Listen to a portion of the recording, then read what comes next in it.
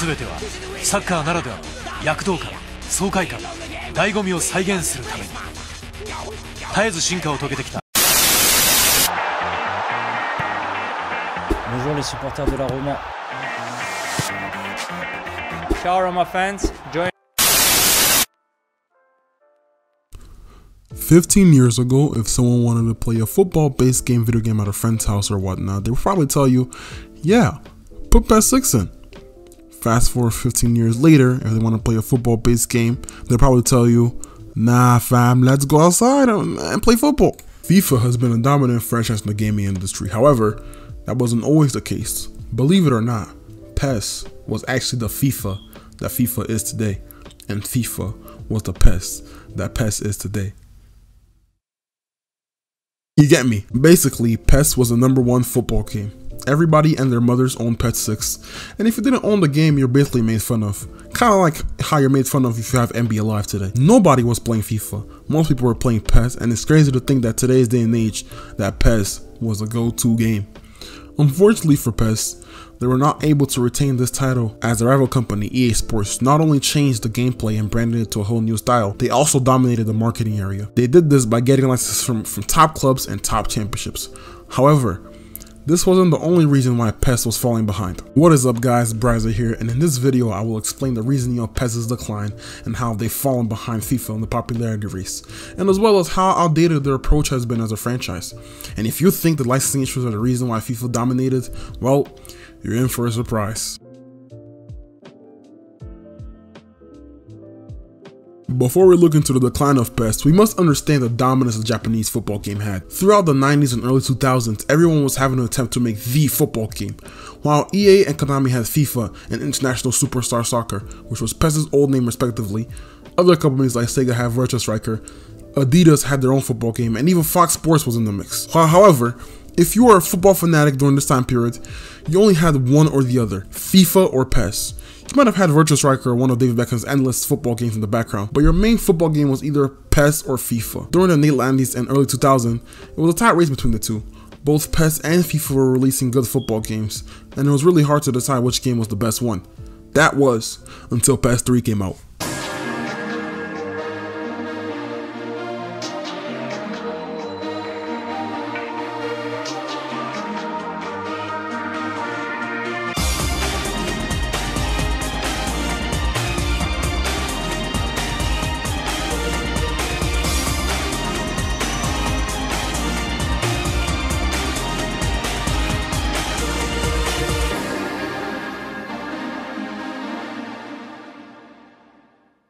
PES 3 was revolutionary to the 2000 generation of football gaming, and it leaped ahead of FIFA in the rivalry. Although FIFA 2003 and FIFA 2004 weren't the worst games, FIFA 2002 was really bad, and it set FIFA behind PES. PES 3 had changed its engine, and if the graphics look better or worse for you, it's for you to decide. Let me know in the comments down below. I'll leave a picture up here. However, one thing that did improve was the gameplay. It was very easy to pick up, but it wasn't easy to master. The detail that came into this game was insane. The variety of shots you could score with the players was something that the newer PES could never achieve. The game sold more than 1 million units. This game was a foundation for the next couple of years of PES. PES 3 was followed up by PES 4 that added much needed features such as a better edit mode, some more fully licensed leagues, referees on the pitch, and little details such as dirt in the players' shirts and etc. Gameplay wise, there was slight improvement, but it wasn't too much. But that was because it didn't need to improve. The game did, however, feel like it had more control. It was ahead of its time. PES 4 was followed up by PES 5 and PES 6. Not only were these considered to be the best PES games ever made and the best football games ever made, many considered this title to be one of the best sports games ever made. PES 5 sold more than 1 million copies in its first day, a world record. Compare that to FIFA 2006 that sold 600k units in its first couple of months. PES 6 also sold really well. The games boasted new features like more preset faces, new positions, more real-life immersion and online net. PES 6 included the newly added International Challenge mode, which basically mimicked the real World Cup qualifying rounds. This was a very innovative feature because it wasn't like any other tournament mode you'd see. When you pick a country, you pick anybody that you feel were good players for the nation, even if they were never capped before. This was a feature that made you feel like an international coach, and could even be called an international match league in my opinion. When it comes to customization, you could put dog heads in the player faces, payment costumes to replace the jerseys. PES 6 had a bridge of fun and realism, with some of those gaps being filled by your imagination. And because of that, fans didn't care about licensing. Konami was on top of the world during this time period and nobody could stop them.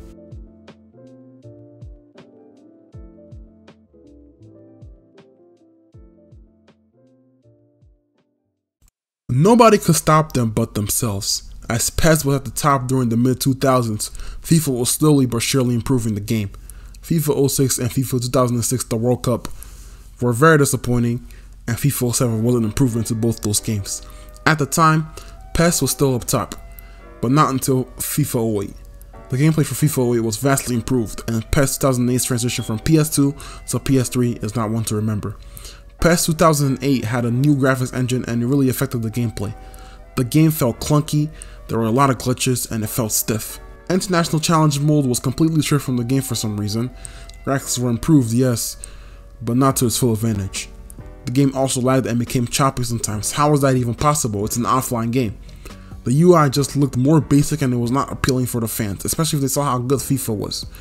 PES had taken a major fall. EA Sports released a good game in FIFA 08, however released an even better game in UEFA Euro 08.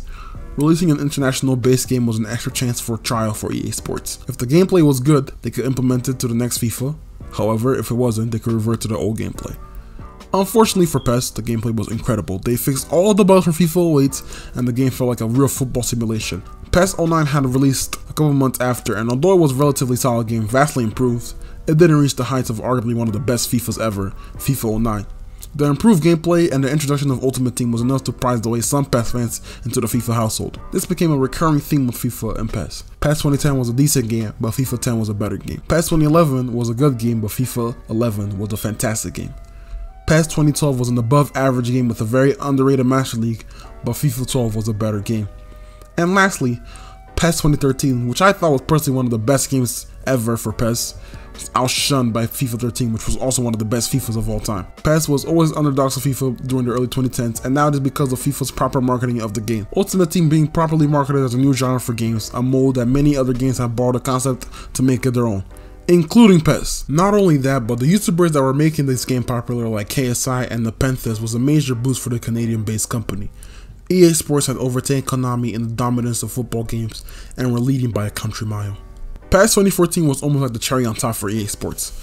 PES was changing its engine from PS3 PES engine to the Fox engine, the same engine that was used in the Metal Gear Solid games. The action shooter game series looked great, and some games even played great, but some not so much. The same problem resurfaced with PES, specifically PES 2014. The transition from PES engine to the Fox engine was one to forget. Although some players like Balotelli and Pirlo look fantastic, other players like Alexis Sanchez and Luka Modric actually look like ogres. This man on the screen right now is supposed to be Mascherano. Does that look like Mascherano to you? This guy was supposed to be Marcelo. Come on now. The engine was meant to help the game, however it actually slowly destroyed it. The graphics were subpar, the gameplay was clunky, choppy, and unattractive. For example, there will be some stutter in the certain sections of the game. I remember the early updates for this game, you weren't even able to score from outside of the box. And if you missed a shot, the game will slightly stutter for a small second. There were so many other glitches in the game that just made it unplayable, and the game felt incomplete. Although the ratings say otherwise, if you owned the game, you'd know it was trash. The game was followed by PES 2015 and PES 2016. PES 2015 received a lot of accolades, winning some awards, and PES 2016 was a decent game. PES had improved modes like Master League and introduced My Club in PES 2015 as a proper competitor for FIFA's Ultimate Team. FIFA 15 and FIFA 16 were decent games. This is where the fall for FIFA began. EA Sports were always about the money, but it became more and more evident. PES 2017 was a very good game, and this was the beginning of FIFA players switching to PES. PES is slowly but surely coming back to the top of the football games. Ever since the switch from the FIFA engine to the Frostbite engine, FIFA has slowly begun to decline.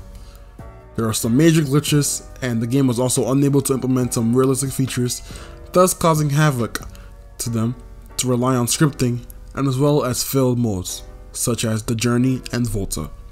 Konami has slowly started creeping back in the race as a king of football games. The FIFA community despises all of EA Sports brand managers and EA Sports itself, and anything that the game fails to accomplish. The PES community is much better, but that doesn't mean they're not toxic. I'm gonna go a little bit off topic here, but just to get things cleared, I'm not here to say PES games are gaming masterpieces by any chance. Most of the games that were released after 2014 still have flaws that haven't been fixed since PES 2014. This includes unresponsive players, Superman goalkeepers, and animations that negatively affect the way we play. Members of the PES community let out their thoughts in multiple forum sites like Twitter and Reddit and voiced their anger and concerns. However, there are some members in the community that are satisfied with the game being average, as long as it's one-upping FIFA. Most of the common statements I hear is, well, at least PES is better than FIFA. And I'm like, okay, PES players shouldn't be comfortable and complacent with the game that did better than the bare minimum. Imagine you're taking an exam, right? Just imagine this. Imagine you're taking an exam in the school, right? And you get a 40 out of 100. This is a really important exam. But the girl that made fun of you last week got a 27 out of 100 in her exam. And you're like, well, at least I did better than her. No, you both have to improve. You both have to study. It's still a bad grade. It doesn't matter that you did better than her. Basically, what I'm saying is that just because PES may be a better game than FIFA doesn't mean that the game is good. A lot of people may not realize this, and that is one of the main reasons why the game isn't improving. Sorry that I might have gotten a little bit out of topic. However, I do feel like these statements needed to be said. Back to the future. PES has slowly been improving its game, and of course with PES 2021 being the season updates, most PES fans, including myself, have to wait for what Konami holds for PES 2022. Konami has changed their engine once again, this time to the Unreal Engine, and according to some rumors, they've been developing PES 2022 for the last 3 years. And if you think about it, Messi's face in PES 2022 is almost identical to his face in PES 2017, when it comes to looks obviously, not graphics. If PES can manage to fix some of the gameplay errors, add some molds, and listen to its community, and create a proper foundation for the PES games for the future, just like they did with PES 2003, or sorry, just like they did with PES 3, the game will definitely be up there as one of the greats. If you enjoyed this video or you're new to the channel, please comment, like, and subscribe. I will be making more content like this, maybe speaking on how like Konami can improve PES 2022 or something. Maybe have like a wish list kind of videos or something like that. Let me know in the comments down below. Maybe pitch some ideas. If you're new here, I also have a PES 2020 Burnley Master League. I'd love for you guys to check it out. And I also plan on starting the new Cats Tsubasa Rise and New Champions, a playthrough and that in my channel also. I also plan on playing some old games, obscure and underrated football games, and as well as some games with football traits. If you want to see that, let me know in the comments down below. And yeah, that's it. That's all for today, and I'll see you in the next one. Peace.